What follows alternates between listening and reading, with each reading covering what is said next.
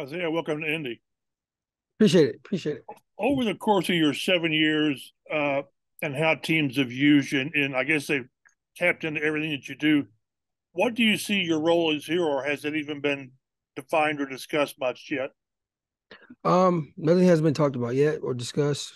Um, just coming in and doing what I got to do to, help the team win, get a role in this team, whatever that may be. And like I said, just come in, do my job and help the team win the best way I can. For anyone who's not seen you play, what do you bring? Speed, competitiveness, can run with the football, catch the football, get open, separation. Um, anything needs to be done, I think I can do it. You know what I'm saying? Probably maybe even 50-50 ball. You never know. Um, uh, but I would say speed, competitiveness, toughness. You know what I'm saying? I'm always available. Always, I bring a lot of energy, a lot of juice. And I feel like that's a start. Thank you. James Boyd. Isaiah, when you were weighing your options, what put Indy over the top, number one? And then number two, how do you think you've grown throughout your career, having taken another step forward last season?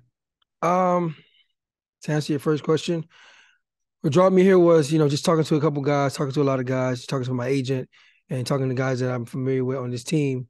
It seemed like a great place. Who are some of those guys, if you don't mind sharing? Kenny Moore, Zach Moss, Tony Brown, those guys that that have been here for a while, and guys that have been here for a little bit, like Zach Moss, just talking it up, and it's something new. And I feel like this is it's a great opportunity for me to come over here with this receiver core, this young receiver core, and help them out the best way I can, and learn from Reggie Wayne as well as a receivers coach, and just bring the different element to to the game over here and to the scheme that we looking for in our new offense. And for your second question, I feel like I've grown, from a returner to a slot receiver. And I feel like my game is just getting better each and every year, and I'm learning more and more each and every year, like I said. And I feel like I want to keep growing, and I feel like this is a place where I can come, grow, develop, and also help develop other guys around me. Joel Erickson. Isaiah, was it tough to see your time in Buffalo come to an end? You've been such a big part of what they've done over the last, 4 or 5 years. Um, it was sad. It was a sad moment. I had a sad moment because yeah, I had a great time there, great organization, great fan base, and everything about the place was amazing. But it came to an end, and I understand everything. All good things don't last long. You try to make the best of it while the goods going gets while the goods gets going, and I feel like for me, it was my time was up, and that was totally fine with me, and now I get to start with a new organization, make new friends, make new family, and bring my game to a good organization, a organization that's ready to take it to the next level. Did they let you know ahead of time, like back in when the season ended, that this might be a possibility, or did it kind of come out more?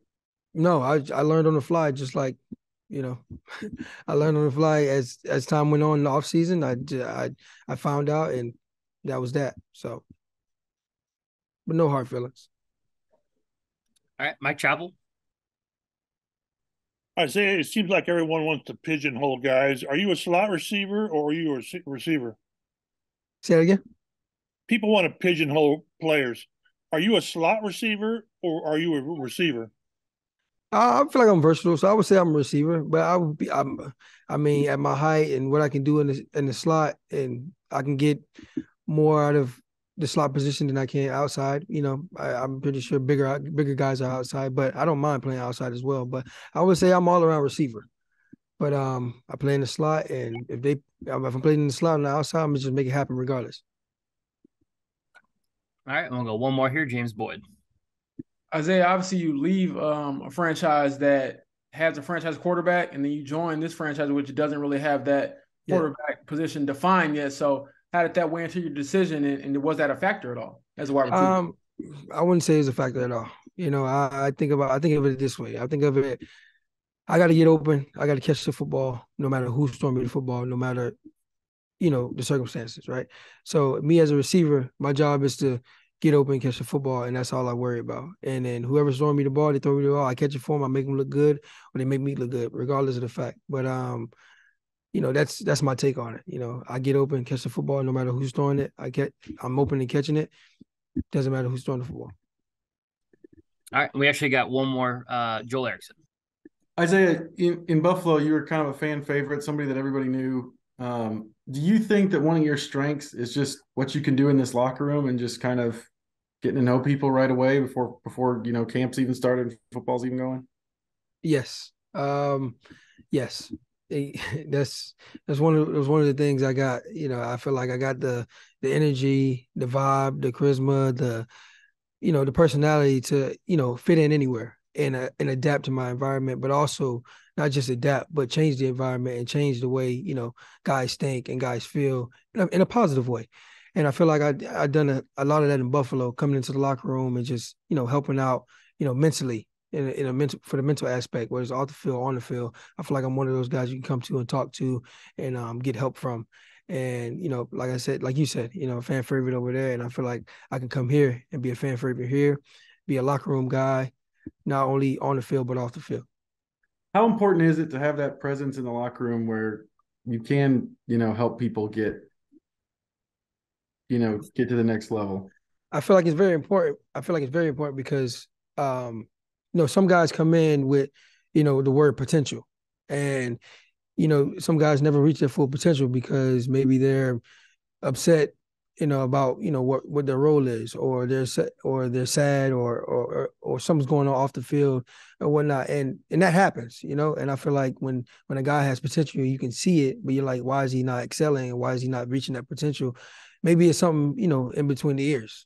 And I feel like when you come in the locker room, you want to come to work. You want to feel like the guys want you there, you belong there, and they're doing everything they can to help you mentally so you can go out there out on the field to perform physically. And I feel like that's where it kind of happened to me. I got drafted by Denver in 2017, and left there, came to Buffalo, and I've been there for the past 5 years. And I feel like when I got into the locker room, I changed my mental space, and I also helped guys in their mental space, when it came to the locker room presence. And then on the field, you can see it. The guys that came in for the past 5 years or the past years, I was the longest tenure there. So I feel like I helped a lot of guys mentally in the locker room, so physically they can go out there and play their best football. All right, and one final one, Mike Chappell. Isaiah, you talk about reaching potential and all that. I'm sure your game still has room to grow. Have you had interaction yet with Reggie Wayne, and what might someone like him, how might they impact your career? Not yet.